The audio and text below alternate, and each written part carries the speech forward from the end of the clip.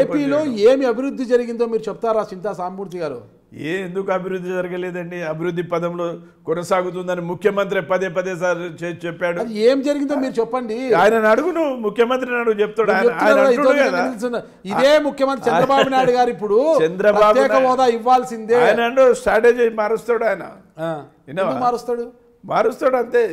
ఎన్నికలు వస్తున్నాయి కదా, మీరు ఇస్తామన్న నిధులు ఇవ్వడం లేదు కాబట్టి మారుస్తున్నాడు కదా. ఆ గోల సద్దుమంటుంది. ఎలా సద్దుమనుగుతుంది?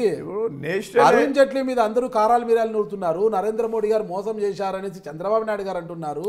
రాజీనామాలు చేయడానికి సిద్ధపడుతున్నారు ఎంపీలంతా కూడా, వైసీపీ ఎంపీలు, టీడీపీ ఎంపీలు అంతా ఎవరికి వారుగా. కాలం నిర్ణయిస్తుందండి, అన్నిటికీ కాలం నిర్ణయిస్తుంది. అభివృద్ధి సాధ్యం అంటారు, మళ్ళీ కాలం నిర్ణయిస్తుంది.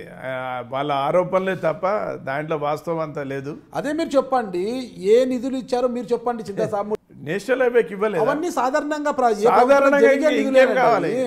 నేషనల్ హైవేస్ అనేది అది మామూలుగా జరిగే రొటీన్ కార్యక్రమం. అది నేషనల్ హైవేస్ అన్ని కూడా పెట్టడము, టోల్ గేట్లు పెట్టడము, టోల్ గేట్ల ద్వారా పన్నులు వసూలు చేయడము, టోల్ ఫీజు వసూలు చేయడము, ఆ భారం ప్రజల మీద వేయడము, ఇది ఏ ప్రభుత్వం ఉన్నా చేసేదే. National highways ఊరికేస్తున్నారా? వేసి ఆ డబ్బును తిరిగి వాహనదారుల నుంచి వసూలు చేస్తున్నారు కదా. టోల్ ప్లాజా ఎక్కడ చూడు, ఒక హైవే మీద నడవాలంటే పోవాలంటే ఒక వాహనదారుడు భయపడే పరిస్థితి ఉంది ఈరోజు. 50 కిలోమీటర్లకి 40 కిలోమీటర్కి ఒక టోల్ ప్లాజా పెట్టేస్తున్నారు. టోల్ ప్లాజా పెట్టి ముక్కుపిండి డబ్బులు వసూలు చేస్తున్నారు. ఇదంతా కూడా ఏం ఘనత, అది సాధారణంగా జరిగిపోతుంది. అది కాకుండా రాష్ట్రానికి ఏపీకి ఏమన్నారు ఆ రోజు రాష్ట్ర విభజన అప్పుడు పార్లమెంటులో గోల జరిగారు. అటు లోక్సభలో కావచ్చు, ఇటు రాజ్యసభలో కావచ్చు. ఏపీకి 10 ఏళ్ల పాటు ప్రత్యేక హోదా ఇవ్వాల్సిందే, ప్రత్యేక ఇవ్వకపోతే ఏపీ అభివృద్ధి చెందదు. అది ఇదే వెంకయ్యనాయుడు గారు అందరూ కూడా గోలగోల చేశారు. ఈరోజు వెంకయ్యనాయుడు గారేమో ఉపరాష్ట్రపతి పదవిలో పోయి కూర్చున్నారు. ఇక 10 ఏళ్ల ప్రత్యేక హోదా ప్రతిపాదన చేసిన బీజేపీ మాత్రము ఈరోజు ఏమి పట్టించుకోకుండా వదిలేసింది. ప్రత్యేక హోదా అడిగితే ఇంకా ప్రత్యేక హోదా అనేది ముగిసిపోయిన అధ్యాయము, దానికి సమానమైన ప్యాకేజీ ఇస్తాము అన్నారు. ప్యాకేజీ లేదు, ఏం లేదు, క్యాబేజీ పెట్టారు మహాప్రభు అని ఆరోపిస్తున్నారు. దీనికి ఏమంటారు? దాని విషయంలో కేంద్ర ప్రభుత్వం పునరాలోచిస్తుంది, తగిన చర్యలు చేపడుతుంది. ఇవాళ ఆవేశంగా ఇవాళ ఆందోళన దిగినంత మాత్రాన సమస్య పరిష్కారం కాదు. అది వీళ్ళంతా పొలిటికల్ ఒక స్టంట్ లేక దాన్ని వాతావరణాన్ని తయారు చేసిండ్రు.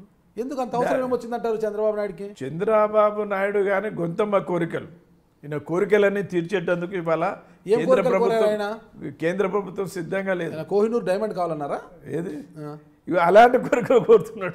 అది ఆ కోరిక ఏదో చెప్తే మేము వింటాం. అలాంటి కోరికలే అంటే కోహినూరు డైమండ్ ఇట్లాంటివి ఏమన్నా, ప్యారిస్ లాంటి మహల్, ఉన్న నిధులు ఏవైతే, వైట్ హౌస్ లాంటి మహల్, ఇలాంటివి ఏమైనా కావాలన్నా నిధులు ఏవైతే ఉన్నాయో అన్ని రాష్ట్రాలకు పంపిణీ చేయవలసి చూస్తుంది. మొన్నటి బడ్జెట్లో దేశంలో ఉన్న మిగతా రాష్ట్రాలతో తీసుకుంటే ఏపీకి ఇచ్చిన నిధులు ఎంగిలి మెతుకులు వేసినట్లు వేశారు అని ఆరోపిస్తున్నారు టీడీపీ వాళ్ళు. అంటారండి అట్లా వాళ్ళు అంటున్నారు, మీరేం చెప్తారు?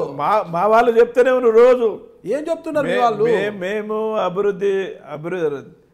ఆంధ్రని అభివృద్ధి చేసేటందుకు తగిన చర్యలు తీసుకుంటాం. మా రాష్ట్ర అధ్యక్షుడు పదే పదే చెప్తున్నాడు. వాటిని వక్రీకరించి వీళ్ళు చెప్పడం, అవన్నీ కాలం చెల్లిపోయినాయి. ఇవాళ వాళ్ళ బెదిరింపులకు ఇవాళ కేంద్రం దడిచేది లేదు.